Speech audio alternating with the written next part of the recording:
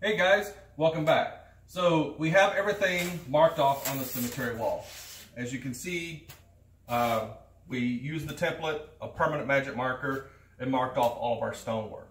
So next, we were going to come back through with our foam sculpting tool and cut out sections of the grout lines, therefore forming the stonework.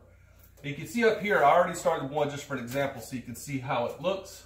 And then we'll just do a couple of quick ones here just so you can see how it works and the results that you get. So here we go.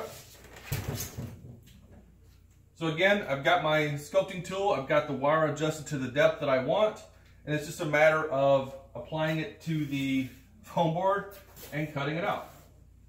So we'll just go ahead and...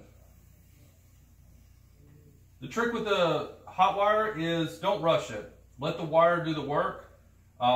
It's relatively fast. I mean, you think about doing an 8-foot board, you know, it's like, oh, this is going to take a lot of time. But it's really not that bad. You know, I just put on some music or an old scary movie in the background and just kind of cut away. So there's one section already moved. Makes cleanup easy too. It's these nice solid little pieces. They're just easy to pick up, sweep up. And we're just going to cut out this one large stone here. The other thing that's important that you don't go too fast is that if you have your depth set on your hot wire, and then you go and you pull too hard, you actually kind of stretch it and it lifts it up, and then you don't get the depth that you want. So you end up having to shave more off. So again, just let the hot wire do the work. That's why you have it. So we're almost done here. We just got this little section.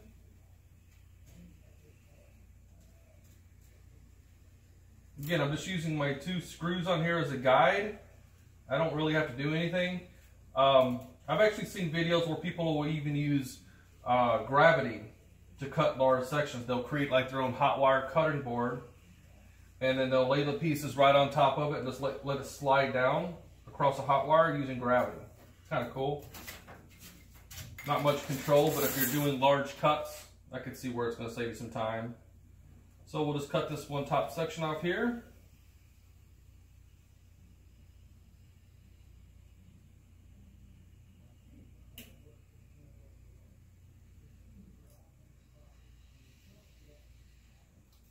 All right, there we go. So I'll just raise it up so you can see it. And there you have the cut. So now you can start to see the stonework starting to form. And notice how I was telling you before how these grout lines, see how smooth those are? If that's the look you're going for, that's great. But in my case, it's not. I want rough grout lines in there. So then I will come in with the razor blade again and I'll just scrape all in these grout lines, roughing up the stone, trimming off these edges, knocking off corners, all that good stuff to kind of give it a nice aged approach.